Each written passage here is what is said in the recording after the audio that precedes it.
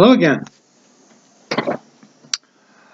In this is the second video. I'm going to be reading another article that a beloved brother of mine sent to me from Australia about the sad events that are going on in Australia. Again, brethren, sisters, Church of the Living God, no matter your nation, pray for your brethren, Church of the Living God, and your sisters in Australia. It's pretty bad over there. But words do have meaning, don't you know? We're going to look up in this video, before we get to the article, which again I'm going to be using my fancy schmancy cell phone.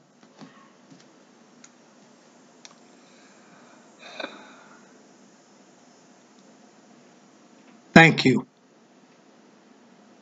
Thank you. Thank you so much.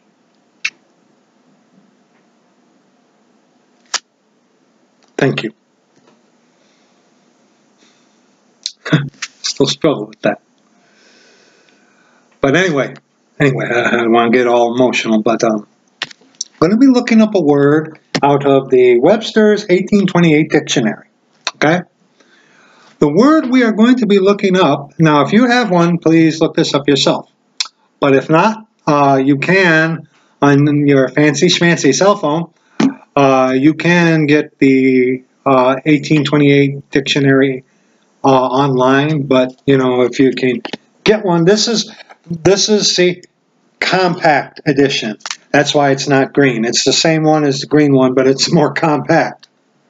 But anyway, the word we are going to be looking up is rhetoric. Rhetoric. And if you have done any study into the art of rhetoric, as I have, you'll find that rhetoric could be very dangerous. Very dangerous. And incidentally, I got turned on to studying rhetoric from a Jesuit. Yeah, a Jesuit who himself is wonderful, actually, in all honesty, is actually wonderful at the art of rhetoric, just like several others here on YouTube are, which makes them dangerous, which makes them very dangerous. Because very quickly, brethren,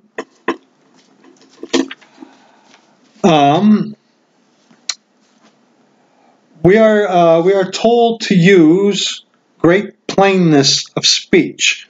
We're going to look at this verse of scripture more in context a little later.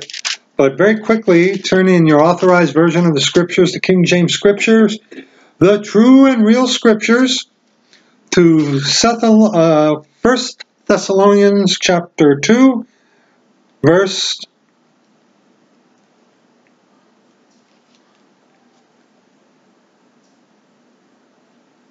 5.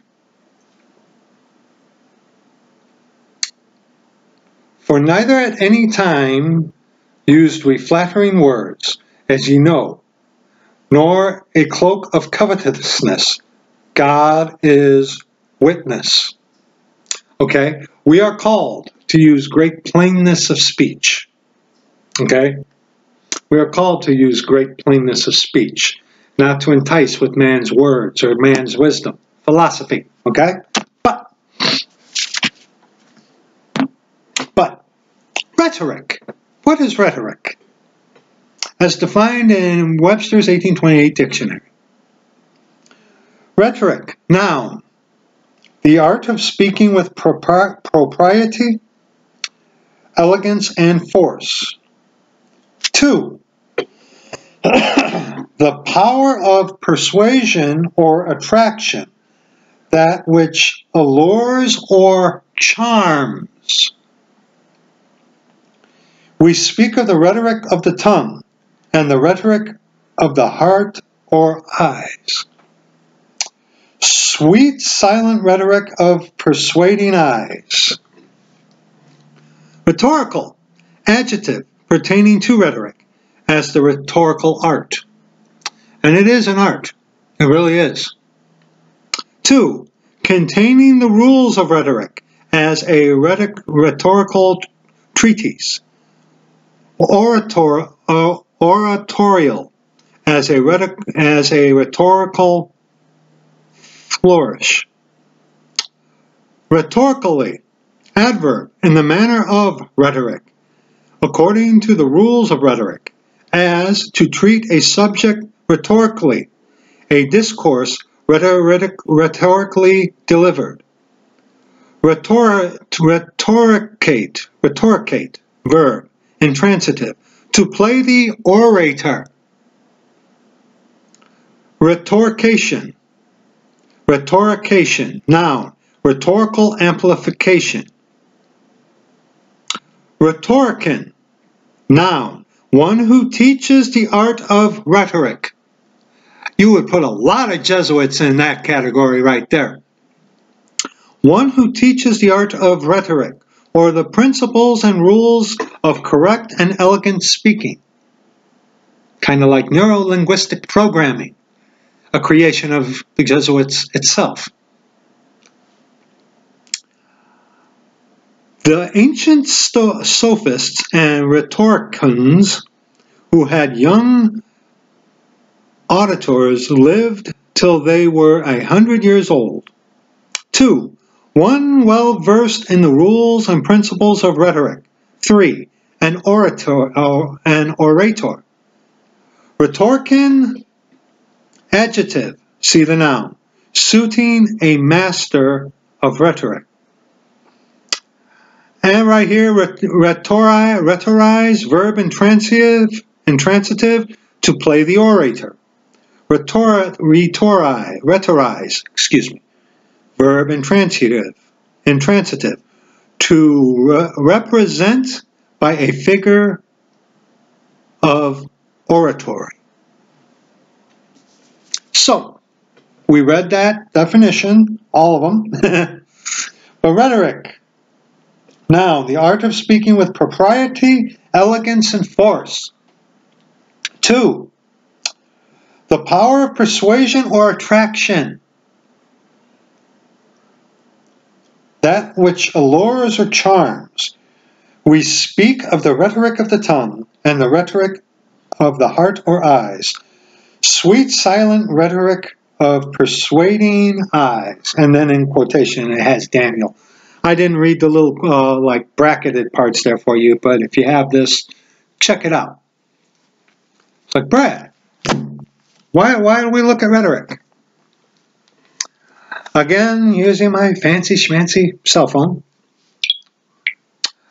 Going to check out this article, and I'm going to put this article in the description box of this video as well. This article, you're gonna, right here, for example, here, let me show you. You see, like right here, you press that. I mean, there are many links off of this article that you can look at. This is a very informative article that a beloved brother from Australia sent me. And just reading it, like he said, note the double speak. It's like, if you don't know what double speak is, check out George Orwell's 1984. If you have not read that, I have not read it myself, but if you haven't looked into it or some of the quotes about it, wow. Wow. Would not mind getting me a copy of 1984 if I have time to read it. But anyway, now you'll see in the article, which I'm going to link in the description box, it says right here in the blue about the Prime Minister, okay? We're going to click that, but I want to read this on the outset. Is a compulsory COVID-19 vaccine possible? A rhetorical question.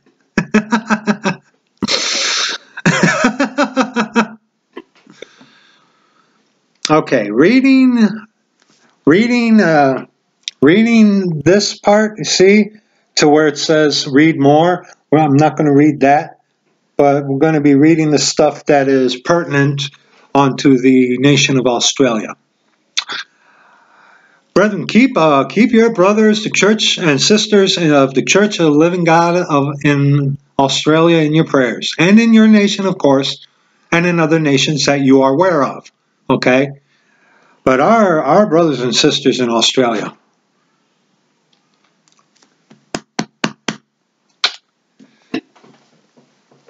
Hey, brother. Brother, if by any chance you were to leave your nation, you wouldn't like the weather up here. You wouldn't. But you go to O'Hare, we'll pick you up. We got a place for you, brother. We got a place for you. Seriously. Seriously. I'm just throwing that out there. Okay? Same with any one of you, my brothers or sisters, who have that kind of trouble. We only have a small apartment, but hey, you got to leave your nation because of this kind of craziness. Anyway, is a compulsory COVID-19 vaccine possible? Rhetorical question. The promise to provide free COVID-19 vaccines to all Australians has sparked intense discussion over how far the government will go to get people immunized. If you saw the last video, which I will be uploading first, I haven't uploaded it yet, even in that article makes reference to Australia, about what's going on over there and about how the Australian police, just like in the Inquisitions, have the authority to kick in doors, smash windows of people who are not complying. That's not going on here in America yet, but it's coming. It's coming. Okay. Prime Minister Scott Morrison said he expected the vaccine would be as mandatory as you could possibly make it.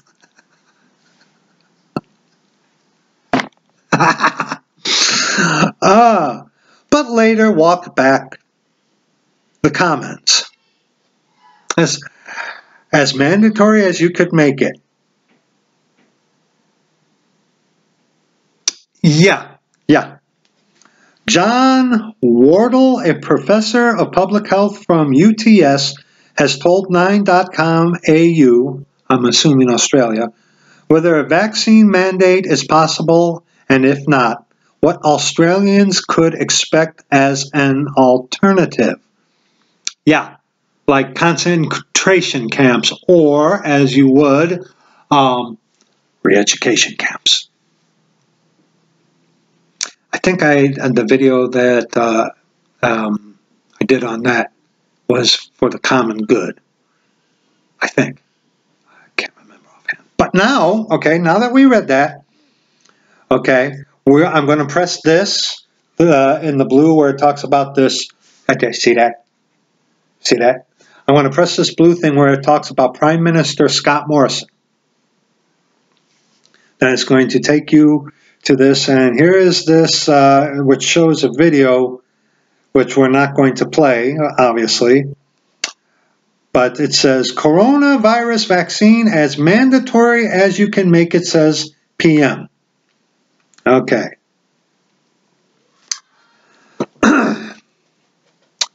Reading verbatim as much as my tongue won't trip over itself. A vaccine for COVID-19 would be as mandatory as you can make it, Prime Minister Scott Morrison has confirmed. Mr. Morrison said an agreement has been reached based on a letter of intent between the government and British pharmaceuticals giant AstraZeneca to secure 25 million doses of the vaccine being developed by Oxford University if it proves successful in human trials. If successful, Australia would manufacture and supply vaccines on home soil. Now, very quickly, the coronavirus has a U.S. patent on it, which came from the Pirbright Institute in England. Okay, and when I have the coronavirus U.S. patent on my channel in the About section. And for those of you who have asked about helping, it's in the About section. Okay, it's in the About section. But, okay, they already have the vaccine. They've already had it. I am totally convinced of that. I am totally convinced of that.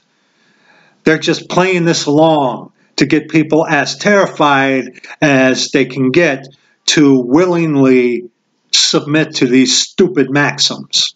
Or, like in the previous video, in the previous article, governments might be putting things in the water supply to make people more compliable to these things.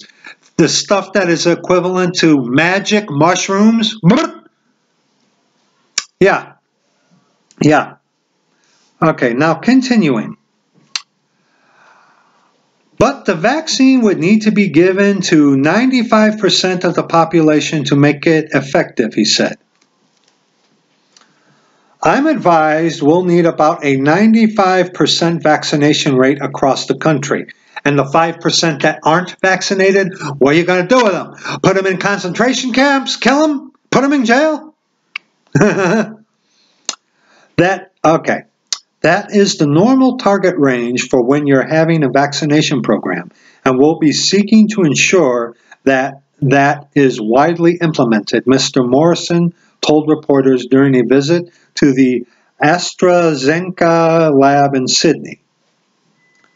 I have a pretty strong view on vaccines, being the social services minister that introduced no jab, no play. No jab, no play. No jab, no play.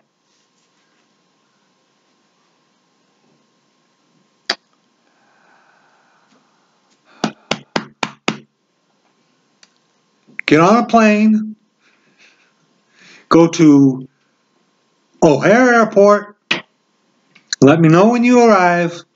My wife and I will come and get you. You're going to hate the weather up here.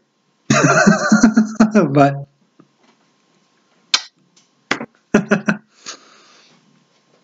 what is important to understand with any of these vaccines is it does protect you.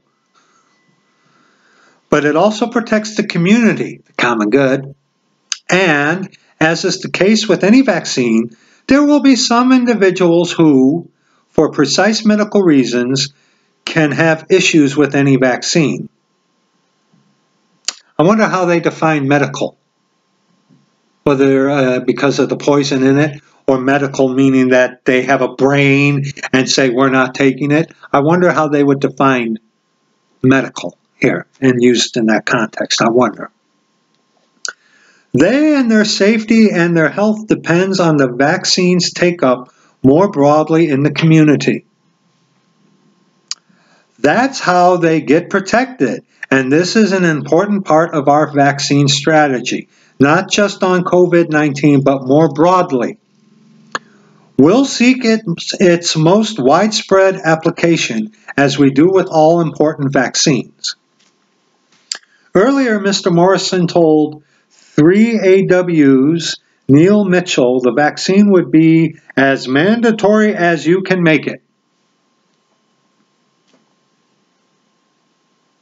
See what he meant about doublespeak? Acting Chief Medical Officer Paul Kelly says he expects there will be a very strong take-up of a COVID-19 vaccine should trials be successful.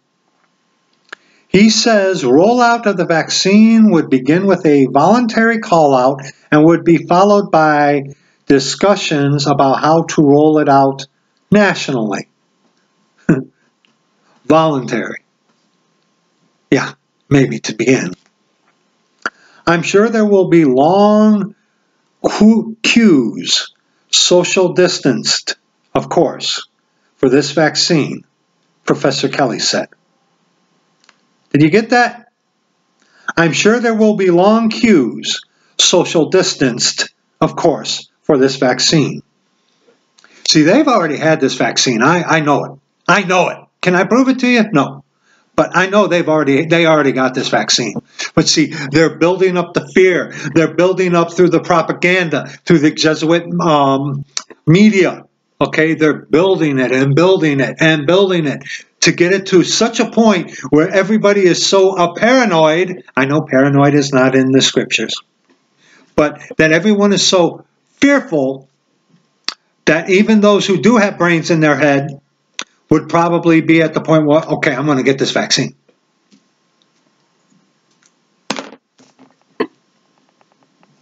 Look at me. Look at me. As the Lord Jesus Christ, my God and Father, is my witness, and you, my brothers and sisters, Church of the Living God, I, Brad Paul Avenshine, will not take the vaccine.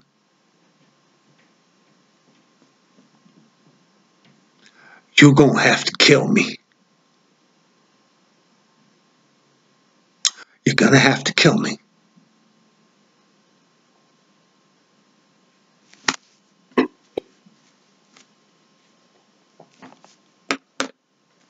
How about you? Oh, you say that now. Try me.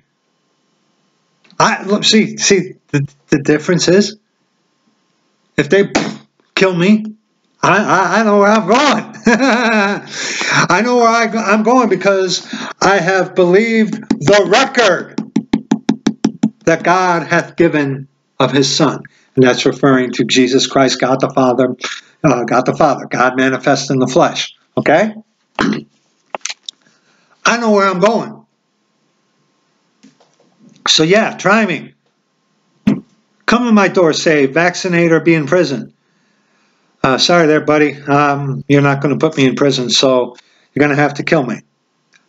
We don't want to use violence, Mr. Avenshine. Okay, I'm sorry then. Get my pistola out. Kill me. And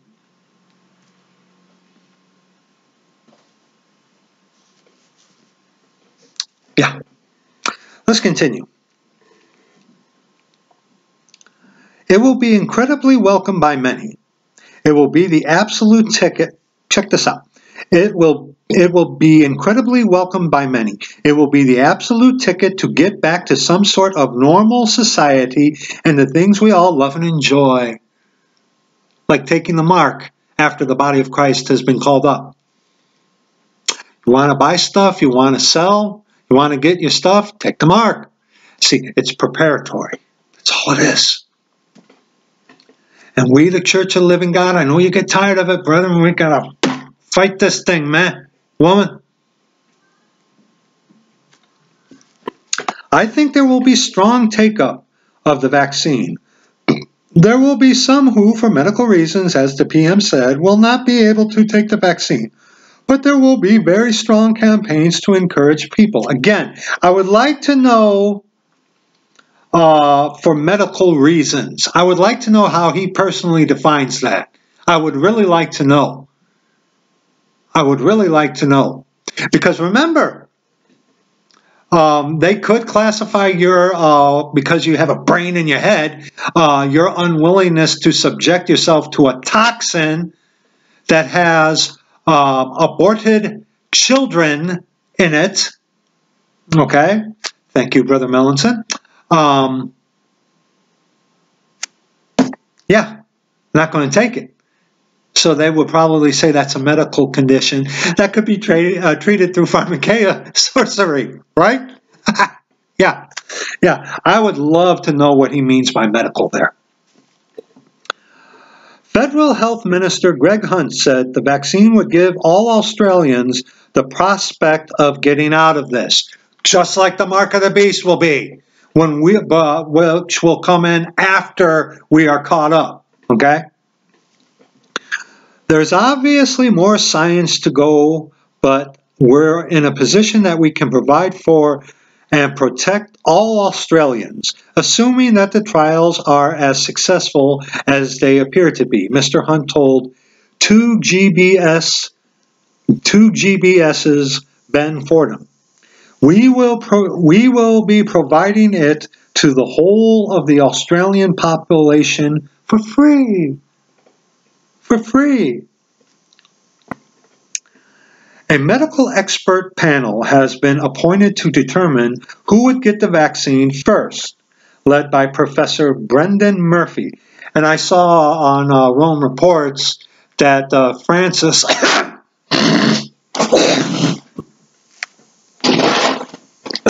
beg your pardon. Beg your pardon. Congestion.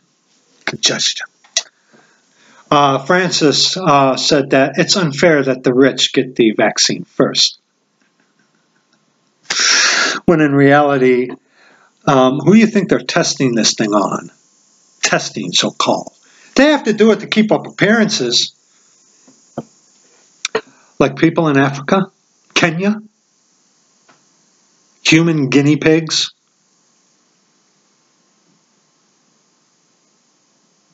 Oh, but governments wouldn't do that. Yeah, right. People over 60, as well as those with asthma or heart disease, transplant recipients, and cancer patients will be prioritized in receiving the vaccine. I love this. There's no hidden agenda here. Doublespeak. Mr. Hunt said, Our goal is for the whole population, and your priority, naturally, would start with the elderly and the health workers and those with special needs, but we will be getting it out as quickly as possible to as many people as possible. Then it gives some kind of a diagram here. AstraZeneca has signed a deal to produce up to 2 billion doses of the vaccine, currently in its third phase of testing at the university. Researchers hope the vaccine can be ready by October. And if all goes well, Australians may have access to the vaccine by early 2021. Which is another reason why I also, with many brethren, believe that the catching away will happen next spring. The chronological spring of, according to the Jewish calendar. Okay? The chronological spring. Not our spring here like in America or something like that. But, and note that it says by October.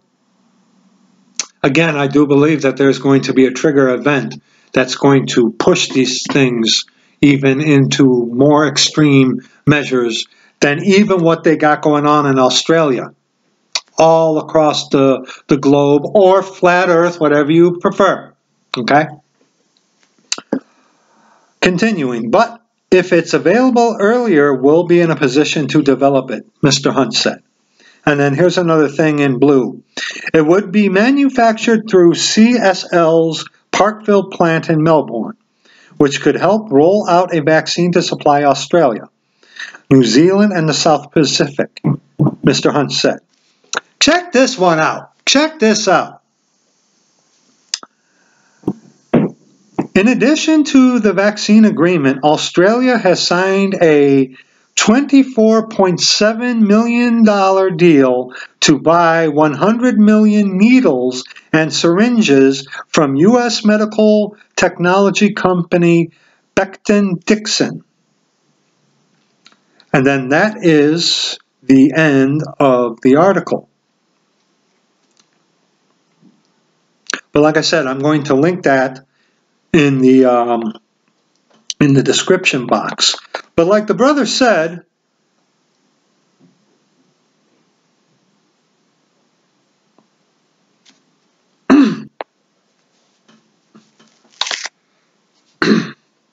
but like I just said, and like the brother said, The doublespeak, the rhetoric used by their politicians was off the charts.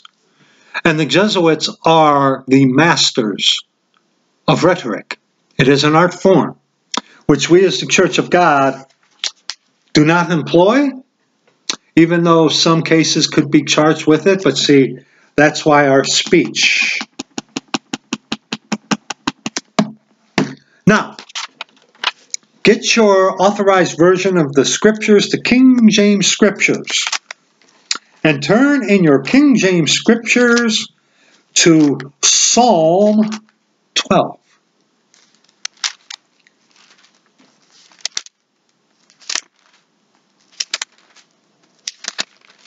Psalm 12. We are going to be reading verses 1 on to verse 4. Not 112, Brad. Hope you're already there. Psalm 12. Beg your pardon. Verses 1 on to verse 4. The rhetoric used by politicians, and especially they in Australia, and also look at our American politicians, also in England, okay? Rhetoric, the use of words, okay? And words do have meaning.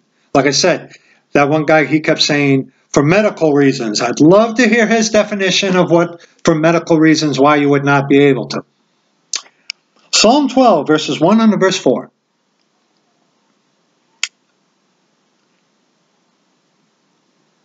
Help, Lord, for the godly man ceaseth, for the faithful fail from among the children of men. They speak vanity every one with his neighbor. With flattering lips and with a double heart do they speak. The Lord shall cut off all flattering lips, and the tongue that speaketh proud things. Who have said, with our tongue we will prevail. Our lips are our own.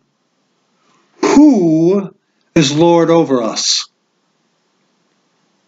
You know, when you're on YouTube, if you see the ticker, what they call it, all the propaganda. Psalm 56. Psalm 56.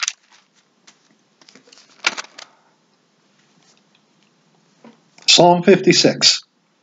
I'm going to read this whole psalm. I hope you can handle it. I know you can.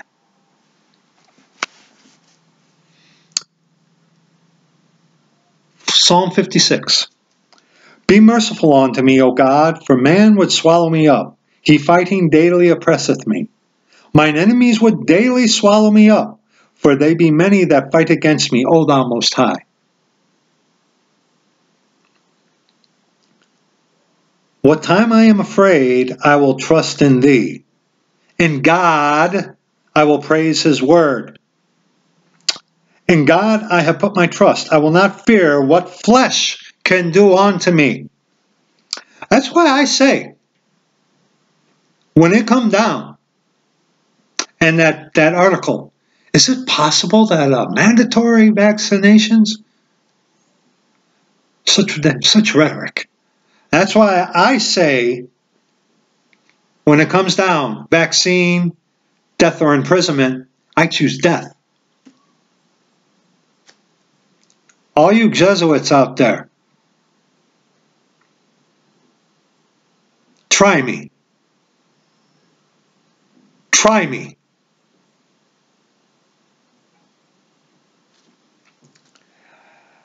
Unless you repent, you Jesuits are going to hell. Have fun storming the castle. Every day, verse 5, every day they wrest my words. All their thoughts are against me for evil. Oh, I could name a whole bunch of people here on YouTube who do that. They gather themselves together. They hide themselves. They mark my steps. When they wait for my soul. Shall they escape by iniquity? In thine anger cast down the people, O God. Thou tellest my wanderings. Put thou my tears into thy bottle. Are they not in thy book?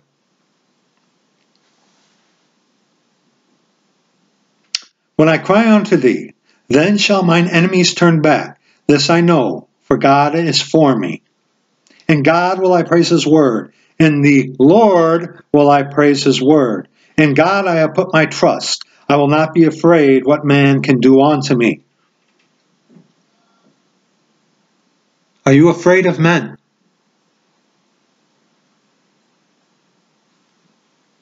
Are you afraid of men?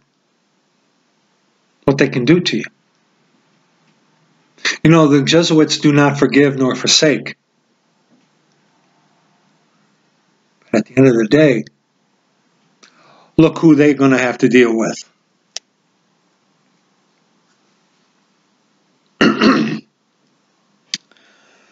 Thy vows are upon me, O God. I will render praises unto thee. For thou hast delivered my soul from death. Wilt not thou deliver my feet from falling, that I may walk before God in the light of the living? Look at that verse. For thou hast delivered my soul from death. Present tense. Wilt not thou deliver my feet from falling? Instruction in righteousness. You're saved and born again, but you don't believe that the Lord can provide for you. Yeah, but get your butt out the way. Get your butt out the way. You're saved. The Lord can and will provide for you. Not according as you greed, but as you need.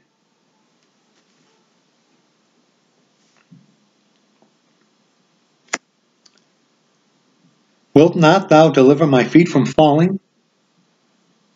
He'll give you an escape from temptation, that I may walk before God in the light of the living, to be a witness and an example. You get it? All right. Proverbs. You know, I don't know how you personally read the scriptures, what kind of system or how you go about your daily reading of the scriptures. Brother, sister, are you at least in the Proverbs every day? Every day? There are 31 days this month. You can read through the Proverbs 12 times a year. I won't get started on that. But Proverbs chapter 2. Now I want you to pay attention to these in the Proverbs that we're going to be looking at from Proverbs 2, 5, and 7. Okay? I want you to notice something. Proverbs 2, verses 10 on to verse 20. Proverbs 2, verses 10 on to verse 20.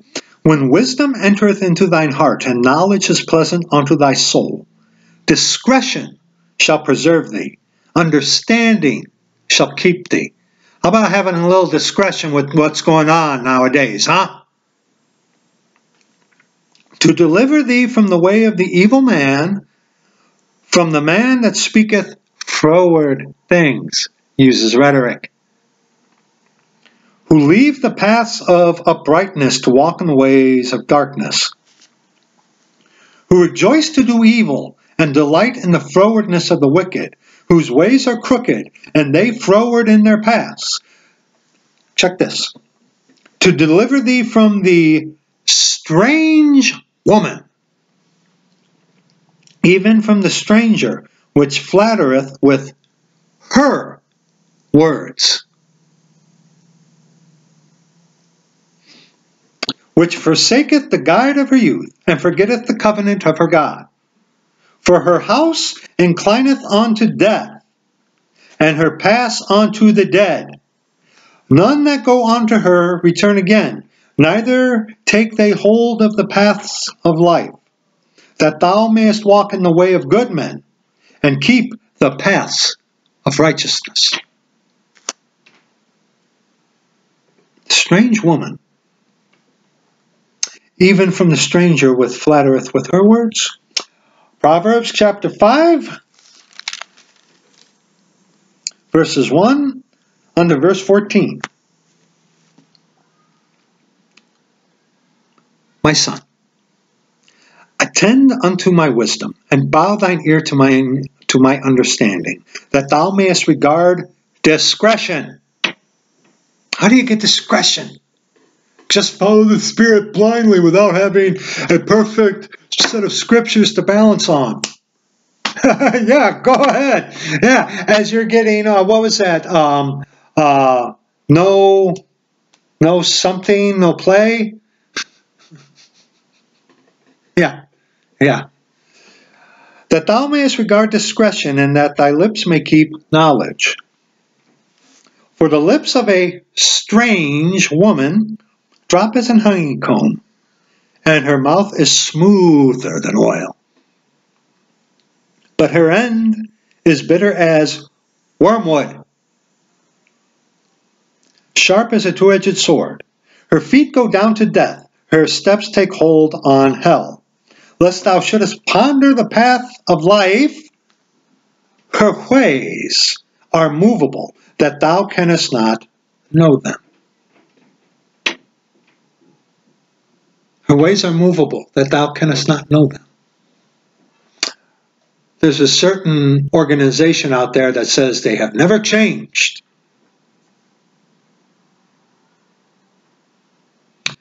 When actually they do. They just keep getting worse and worse. You, the Church of the Living God, pretty much already know of what this is kind of referring to.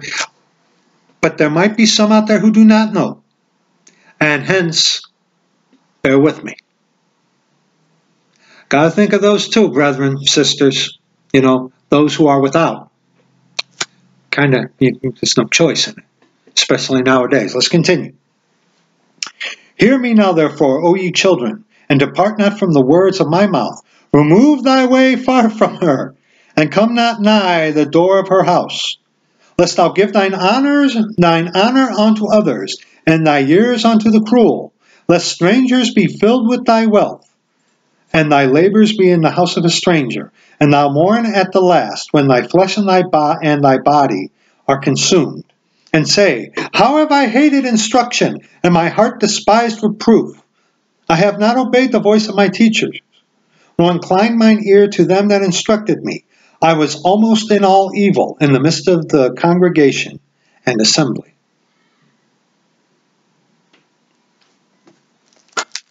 Proverbs chapter 7.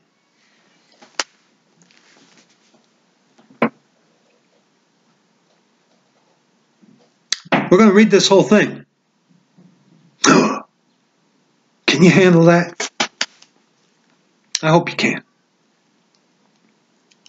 My son, keep my words and lay up my commandments with thee. Keep my commandments and live, and the law is the apple of thine eye. Bind them upon thy fingers, and write them upon the table of thine heart.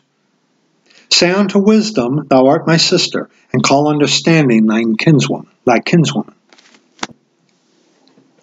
That they may keep thee from the strange woman. There's that strange woman again. From the stranger which flattereth with her words. For at the window of my house I looked through my casement, and beheld among the simple ones. I discerned among the youths a young man void of understanding, passing through the street near her corner. And he went the way to her house, in the twilight, in the evening, in the black and dark night. And behold, there met him a woman with the attire of an harlot, and subtle of heart. She is loud and stubborn, her feet abide not in her house. Now is she without, now in the streets, and lieth in wait at every corner. So she caught him, and kissed him, and with an impudent face said unto him, there is no salvation outside the Catholic Church.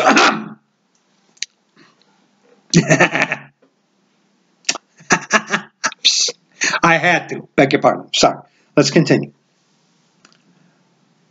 Verse 14. I have peace offerings with me. This day have I paid my vows. Therefore came I forth to meet thee, diligently to seek thy face, and I have found thee. I have decked my bed with coverings of tapestry, with carved works, with fine linen of Egypt. I have perfumed my bed with myrrh, aloes, and cinnamon. Come, let us take our fill of love until the morning. Let us solace ourselves with loves. For the good man is not at home. He has gone a long journey. He hath taken a bag of money with him, and will come home at the day appointed. With her much fair speech, she caused him to yield. With the flattering of her lips, she forced him. Flattery. And Daniel warns about how the Antichrist will use flattery. And the Antichrist is going to be a pope. Let's continue. He goeth after her straightway, as an ox goeth to the slaughter, or as a fool to the correction of the stocks. And what is a fool as defined by Scripture? The fool has said in his heart, there is no God. Till a dart strike through his liver, as a bird hasteth to the snare, and knoweth not that it is for his life. Hearken unto me now, therefore, O ye children, and attend to the words of my mouth. Let not thine heart decline to her ways. Go not astray in her paths. For she hath cast down many wounded, yea, many strong men have been slain by her.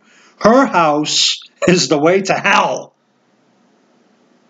going down to the chambers of death. And all her little minions, her military army. And who is that? You don't know? Proverbs 26, verses 22 through verse 28.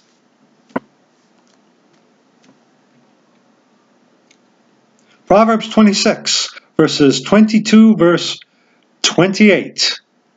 The words of a talebearer are as wounds, and they go down into the innermost parts of the belly. Burning lips and a wicked heart are like a potsherd covered with silver dross. He that hateth dissembleth with his lips, and layeth up deceit within him.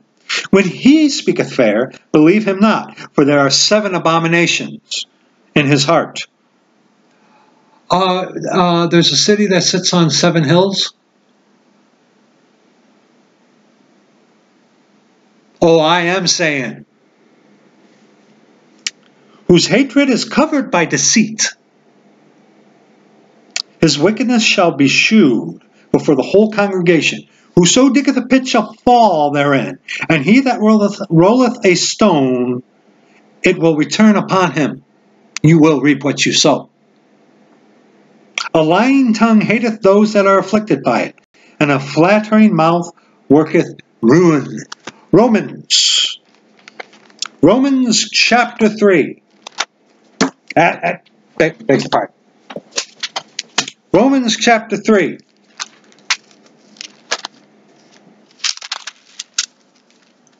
Romans chapter 3, verses 9 on to verse 18.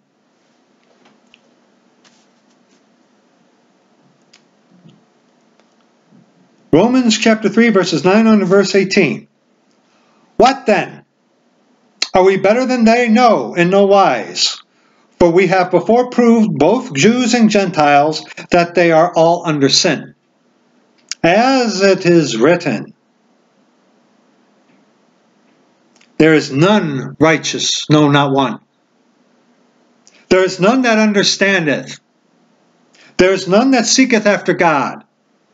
They are all gone out of the way. They are together become unprofitable. There is none that doeth good, no, not one. Their throat is an open sepulchre. With their tongues they have used deceit. The poison of asps is under their lips, whose mouth is full of cursing and bitterness. Aye. Their feet are swift to shed blood. Destruction and misery are in their ways, and the way of peace have they not known. There is no fear of God before their eyes. The way of peace have they not known, and there is no fear of God before their eyes. You know, brethren, in my 12 years saved,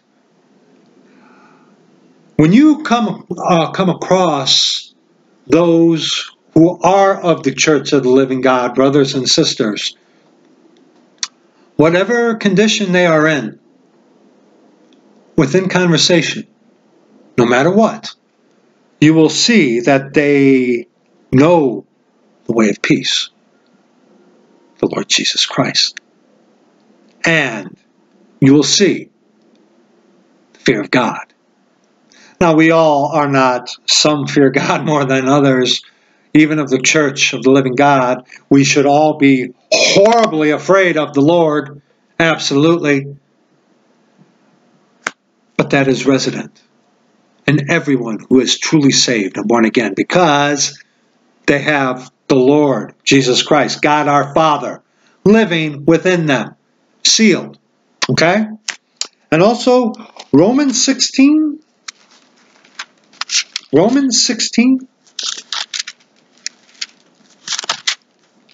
verses 17 to 20. Romans 16, verses 17 to 20. Now I beseech you, brethren, mark them which cause divisions and offenses, contrary to the doctrine which ye have learned, and avoid them. For they that are such serve not our Lord Jesus Christ, but their own belly, and by good words and fair speeches deceive the hearts of the simple. For your obedience is come abroad unto all men. I am glad, therefore, on your behalf. But yet I would have you wise unto that which is good, and simple concerning evil. And the God of peace shall bruise Satan under your feet shortly. The grace of our Lord Jesus Christ be with you.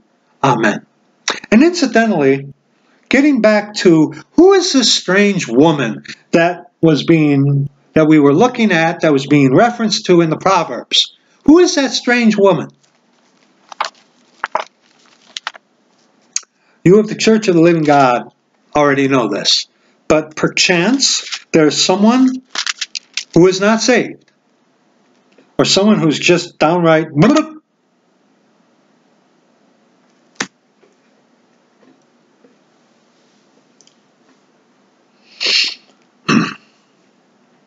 Revelation chapter 17.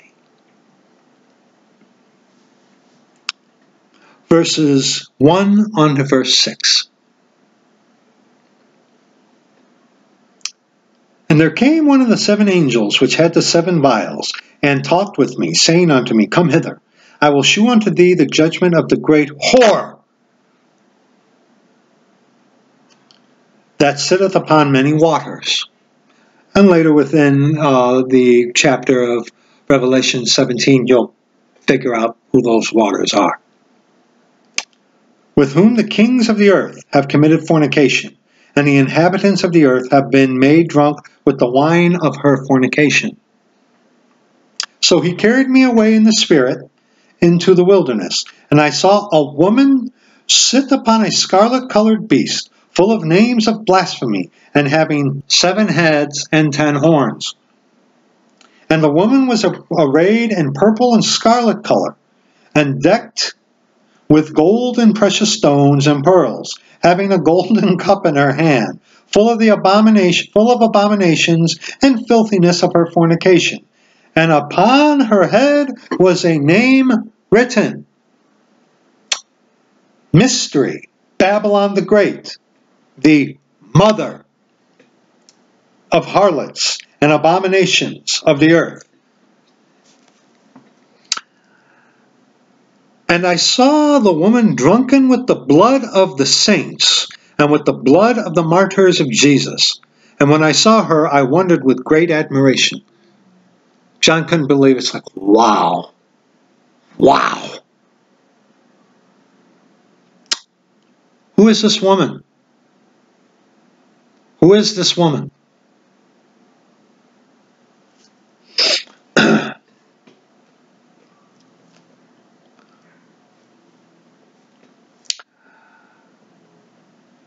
Revelation 18, verses 14 unto verse 18. Revelation 18, verses 14 on to verse 18. And the fruits that thy soul lusted after are departed from thee, and all things which were dainty and goodly are departed from thee, and thou shalt find them no more at all. The merchants of these things, which were made rich by her, shall stand afar off for the fear of her torment, weeping and wailing, saying, Alas, alas, that great city, that was clothed in fine linen and purple and scarlet, and decked with gold and precious stones and pearls. For in 1 hour so great riches is come to naught. And every shipmaster, and all the company in ships, and sailors, and as many as trade by sea, stood afar off, and cried when they saw the smoke of her burning, saying, What city is like unto this great city? Rome. Roman Catholicism. Catholicism, Jesuitism, is Mystery Babylon. That's the woman. Okay? Semiramis, the Catholic Mary. Okay?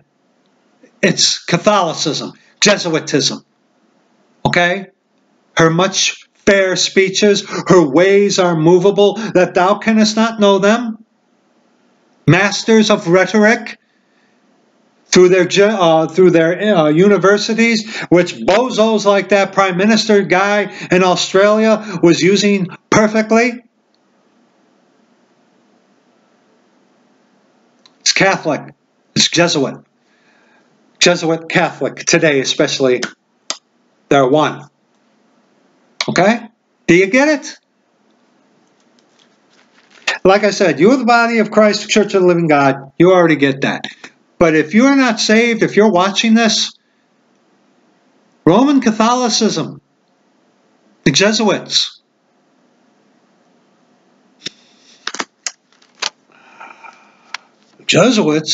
you could say, are Christians, because they're not of the Church of the Living God. And according to Catholicism, in order to be a Christian, you have to believe that 3 persons, spirit, soul, and body, make one God. Yeah, see what kind of a mess Roman Catholicism is, or I should say, more appropriately, Jesuitism is. My goodness, people. All right, go to Jeremiah now. My favorite book in all of Scripture. Jeremiah chapter 9.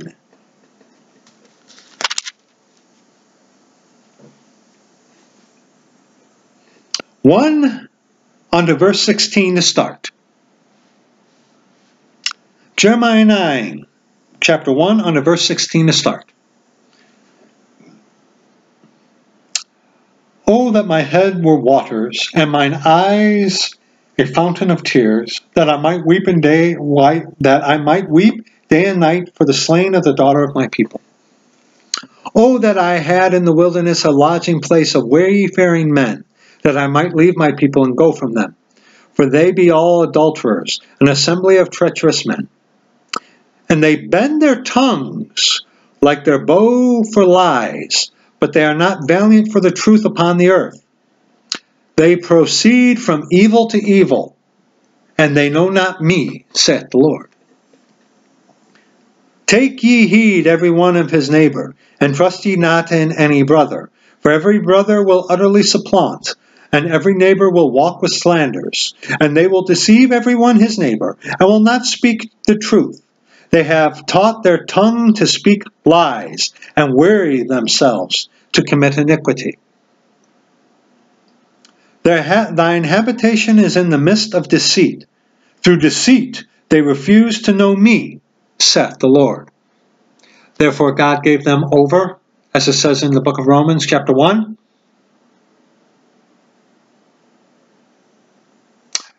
You resist the truth, God will give you what you ask for. Hey, for those of you name it and claim it, Satanists, There you go. Yeah, God will give you what you want. Thine habitation is in the midst of deceit. Through deceit they refuse to know me, saith the Lord. Continuing verse 7. Therefore thus saith the Lord of hosts, behold, I will melt them and try them. For how shall I do for the daughter of my people? Their tongue is as an arrow shot out. It speaketh deceit. One speaketh peaceably to his neighbor with his mouth, but in heart he layeth his wait. Shall I not visit them for these things, saith the Lord? Shall not my soul be avenged on such a nation as this? God has a soul? No. You don't say. For the mountains will I take up a weeping and wailing, and for the habitations of the wilderness a lamentation, because they are burned up, so that none can pass through them. Neither can men hear the voice of the cattle. Both the fowl of the heavens and the beast are fled. They are gone. And I will make Jerusalem heaps, and a den of dragons, and I will make the cities of Judah desolate, without an inhabitant. Who is the wise man that may understand this? And who is he to whom the mouth of the Lord hath spoken, that he may declare it?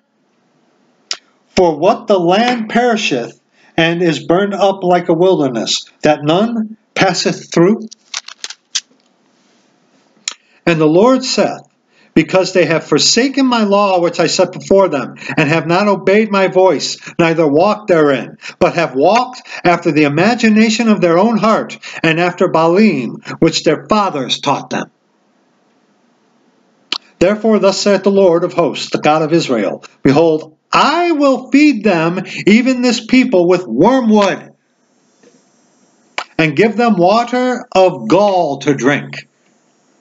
I will scatter them among the heathen, whom neither they nor their fathers have known, and I will send a sword after them till I have consumed them. Referencing the diaspora, Israel being dispersed. Okay? Now, look at Jeremiah 23 and 24.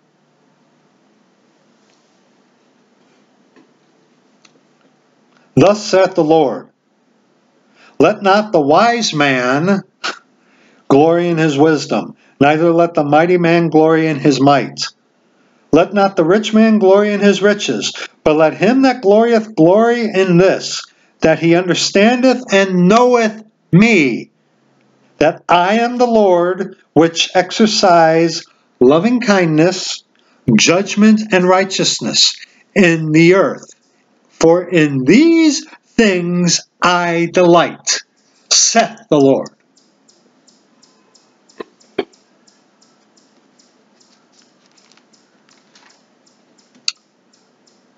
Do you know the Lord?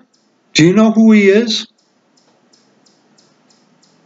He's a Trinity. No, He is not. If you're a Trinitarian, you do not know the Lord. You might think you do, but you don't. Especially if you cling to it. Do you know who the Lord is? You need to ask yourself that question, friend. You just seriously do. 1 Corinthians. 1 Corinthians. That's just sick. Hold on. Come here. It's the second time I've done that. 1 Corinthians chapter 1. Verses 18 on to 25.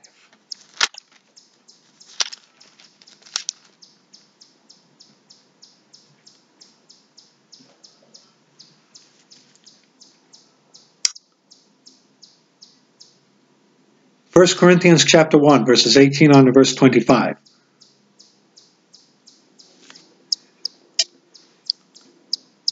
For the preaching of the cross is to them that perish foolishness. But unto us which are saved, in a lot of modern Bible translations it says, that are being saved. And those trace back to the Alexandrian line of manuscripts, which is Roman Catholicism. They are Catholic Bibles. Anything that ain't King James, it's Catholic. Okay, let's continue. But unto us which are saved, it is the power of God. For it is written, I will destroy the wisdom of the wise, and will bring to nothing the understanding of the prudent. Where is the wise? Where is the scribe? Where is the disputer of this world? Hath not God made foolish the wisdom of this world? For after that in the wisdom of God, the world by wisdom knew not God. It pleased God by the foolishness of preaching to save them that believe. For the Jews require a sign, and the Greeks seek after wisdom. Hello, what is a Greek? A Gentile. Jews require a sign. A Greek. Gentiles seek after wisdom. But we preach Christ crucified, unto the Jews a stumbling block, and unto the Greeks foolishness. What's that guy's name? Dawkins? He wrote that book, The God Delusion. See, unto the Greeks, foolishness, and unto the Jews, a stumbling block. You're saying that's our God, our Father, who was butt naked on that cross? That's our God. That's our Savior. That's God the Father. That's God manifest in the flesh on the cross. It's a stumbling block to the Jew and to the Greek. What? That don't make no sense. But unto them which are called, both Jews and Greeks, Christ the power of God and the wisdom of God. Now where it says called there, it is not that Calvinism, that this guy's saved, that guy's lost, and they can't do anything about it. No. Once you are truly saved, you are of the called. See, God is calling all men everywhere to believe. Excuse me, to repentance.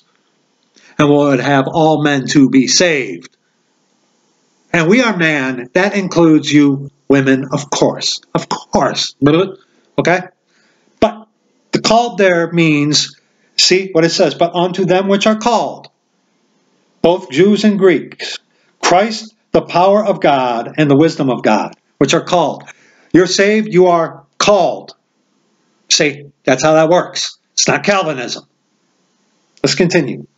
Because the foolishness of God is wiser than men, and the weakness of God is stronger than men. For ye see your calling, brethren, how that not many wise men after the flesh, not many mighty, not many noble are called. But God hath chosen the foolish things of the world to confound the wise, and God hath chosen the weak things of the world to confound the things which are mighty. And base things of the world, and things which are despised, hath God chosen, yea, and the things which are not, to bring to nothing things that are. I know I said on to verse 25, didn't I? But yeah, I couldn't help myself. That no flesh should glory in his presence. But of him are ye in Christ Jesus, who of God is made unto us wisdom, and righteousness, and sanctification, and redemption, that according as it is written, which we just looked at in Jeremiah, he that glorieth, let him glory in the Lord. And I have written down here that we were going to read the entire chapter of 2 Corinthians, which is only 16 verses. You do that yourself on your own time, okay? Okay? You see, the stuff that's going on nowadays, brethren, is madness. And that window is getting smaller and smaller and smaller. Or as Brother Melanson has said, the door is closing. The door is closing. Before the catching away of the body of Christ, there's not going to be a return to truth. And we're seeing them all come out of woodwork. You see guys like that in Australia. Again, my heart goes to every single one of you, even those of you lost people in Australia. My heart goes to you. And brethren, my brother in Australia, got a place for you. 1 Thessalonians now, chapter 2. We already looked in this, but 1 Thessalonians chapter 2, verses 1 on to verse 12. For yourselves, brethren, know our entrance in unto you, that it was not in vain. But even after that we had suffered before, and were shamefully entreated, as ye know at Philippi, we were bold in our God to speak unto you the gospel of God with much contention. Now what is the gospel? That Christ Jesus died for our sins according to the Scriptures, and that he was buried and rose again the third day according to the Scriptures. God the Father was on that cross. God died for you. Okay? God the Father shed his blood on the cross. Okay? It was the body that died. Okay? The Word made flesh. Okay? It was just the skin suit up there. But that was the blood of God that was shed on the cross. And that shed blood of God has made an atonement for your sins. Do you believe that? You want to get saved? You have to know that Jesus Christ is God the Father. Because unless you believe that I am He, that He is the Father, you will die in your sins. And that you can't save yourself. And you ain't good. There ain't nothing you can do to be good enough to merit salvation. You understand that?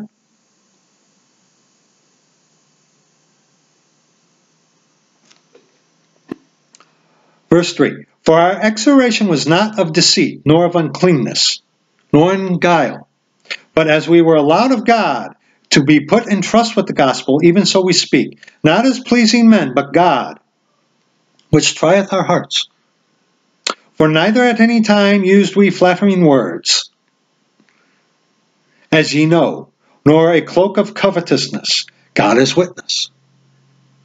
Nor of men sought we glory, neither of you, nor yet of others, when we might have been burdensome, as the apostles of Christ. But we were gentle among you, even as a nurse cherisheth her children.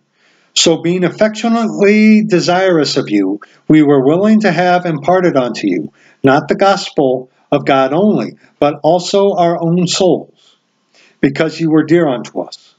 For ye remember, brethren, our labor and travail, for laboring night and day, because we would not be chargeable on to any of you, we preached unto you the gospel of God.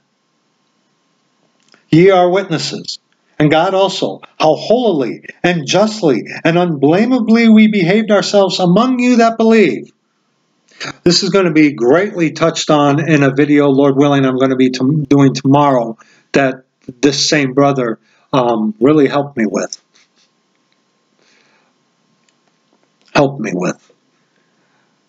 More along lines.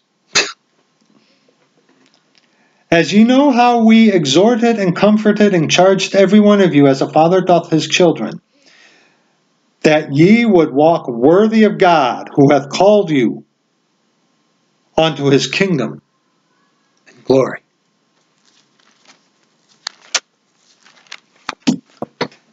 Oh, really? Oh, I just put that in my dog's water. The notes that I was just... Oh.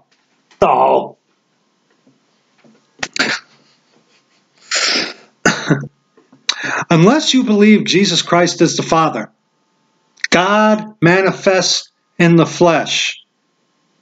It was the flesh that died on the cross. Jesus Christ is God our Father. Unless you believe that Jesus Christ is God the Father, like he says here in the Scriptures in the book of John, unless you believe that he is the Father, you're going to die in your sins. You have to be broken of your self-righteousness, that you're a good person and that you can save yourself. Because we already saw that there is none righteous, no, not one.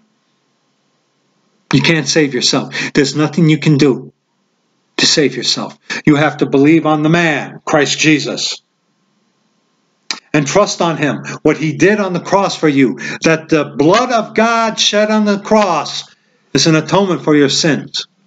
And you trust on him, for there is one mediator between God and man, the man, Christ Jesus. Not a church, not a priest, and definitely not Semiramis. What do you do? What do you do? What do you do? Knowing that you ain't good, what do you do?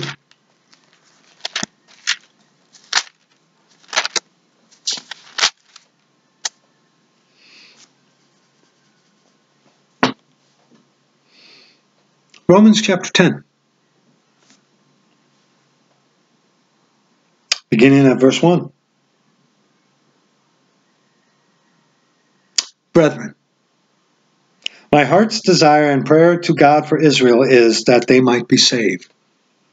For I bear them record that they have a zeal of God, but not according to knowledge. For they, being ignorant of God's righteousness, and going about to establish their own righteousness, have not submitted themselves unto the righteousness of God. God's imputed righteousness is unto you, once you are saved and born again and sealed, until the day of redemption, which is the catching away of the body of Christ for the time of Jacob's trouble, which is coming rapidly.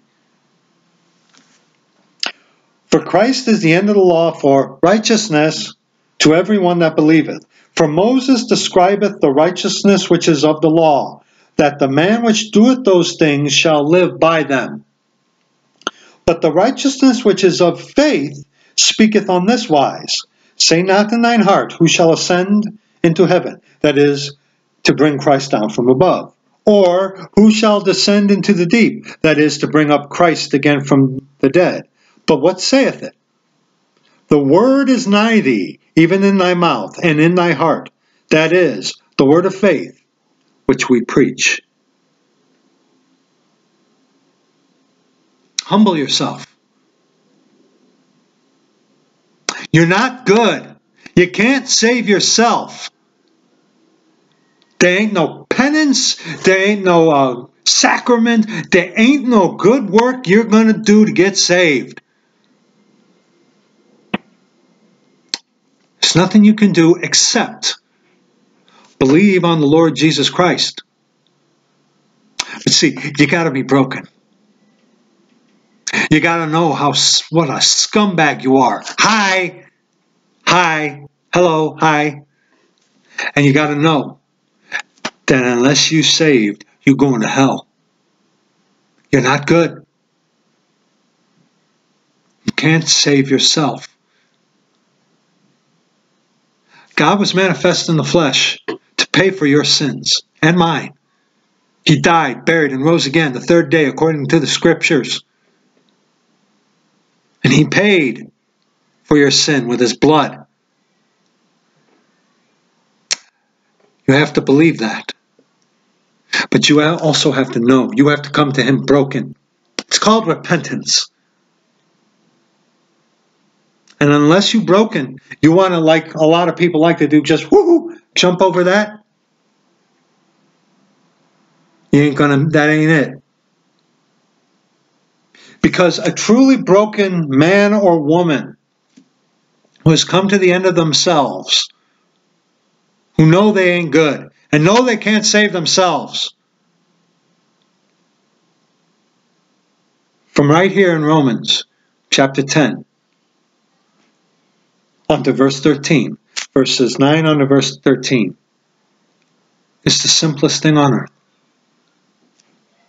That if thou shalt confess with thy mouth the Lord Jesus, and shalt believe in thine heart that God hath raised him from the dead, thou shalt be saved. For with the heart man believeth unto righteousness, and with the mouth confession is made unto salvation. For the scripture saith, whosoever believeth on him shall not be ashamed. For there is no difference between the Jew and the Greek, for the same Lord over all is rich unto all that call upon him. Okay? For whosoever shall call upon the name of the Lord shall be saved. Okay, verses 12 and verse 13. You will run into people who say that this is talking about, this is for the Jews in the time of Jacob's trouble.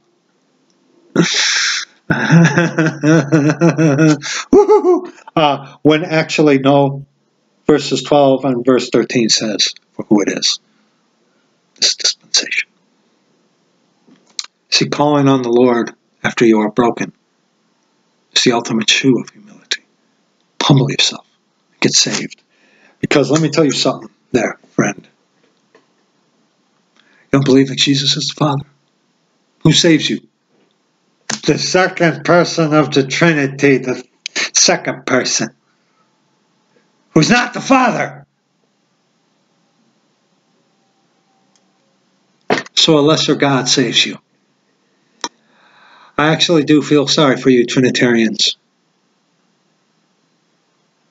And it's, you know what, really quickly on that, on some of the Trinitarians, I don't find fault with some of them.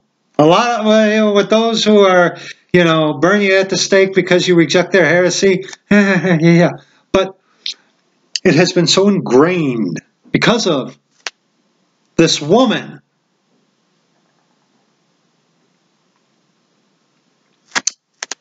Anyway, get saved before it's too late.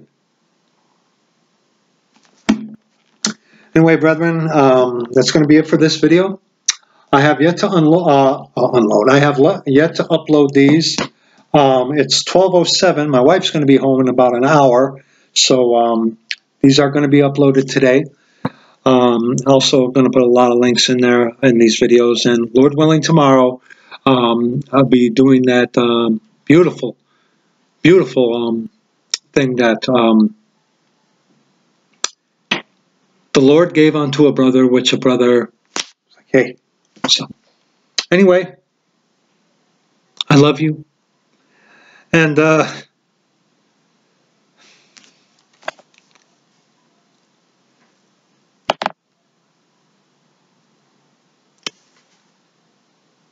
thank you.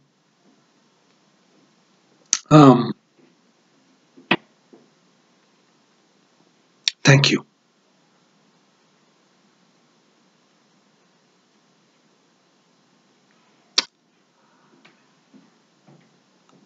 Thank you.